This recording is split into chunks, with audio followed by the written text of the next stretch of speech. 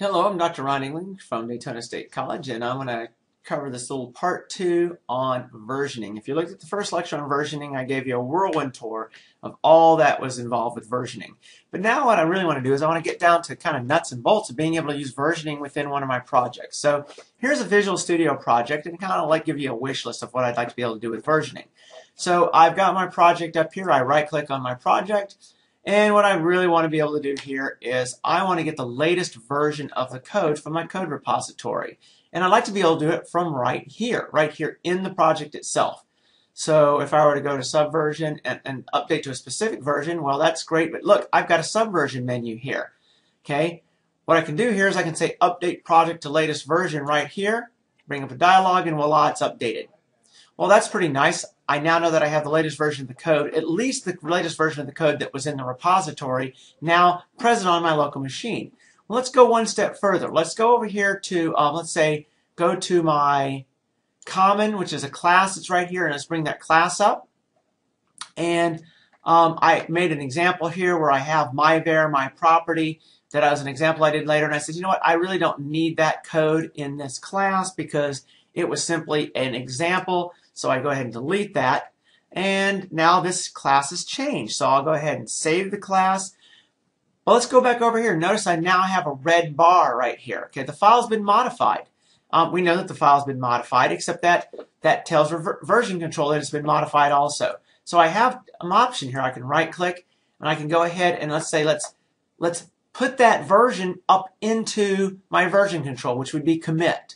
Or suppose I made lots of changes and I want to be able to do all those changes at once. So I can now go over here and say commit project changes.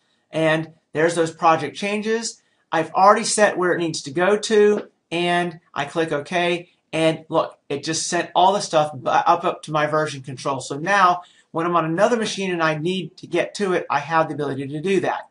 Well, what tool am I using right now? Well, first off, there's more than one tool that integrates with Visual Studio to be able to do project management.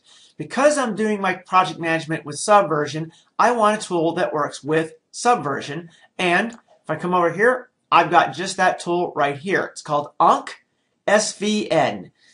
Don't ask me why Onc SVN or why the name Onc, but it is a tool that specifically integrates Subversion, which is the management system that is actually being used with Visual Studio. So essentially, it's a front end for Visual Studio for using Subversion. It does all the other things that I've showed to you in the previous lecture on how Subversion works, but it just simply is an integration.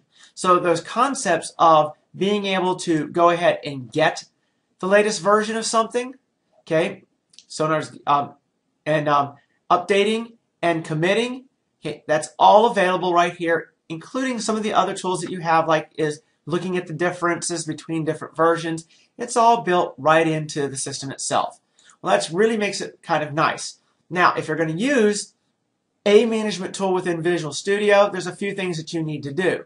One is you've got to set the tools to be able to tell you that you're doing that. Okay, so we go over to Tools, we go to Source Control, we go to Plugin Selection, and if you notice, it's one of multiple tools that you could use for that. We're not going to actually make that change because I've already made that change.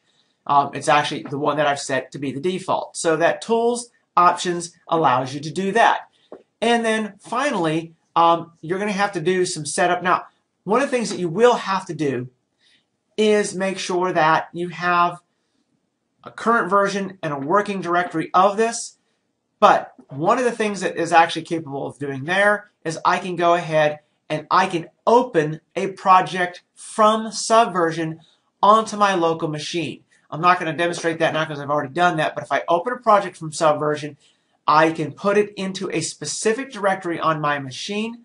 And in this case, my repository, remember a repository is where you put the code, is actually out in CloudForge. So I can open from Subversion from the internet, make a working directory on my machine, and open up a project in Visual Studio directly on that project that I've saved elsewhere.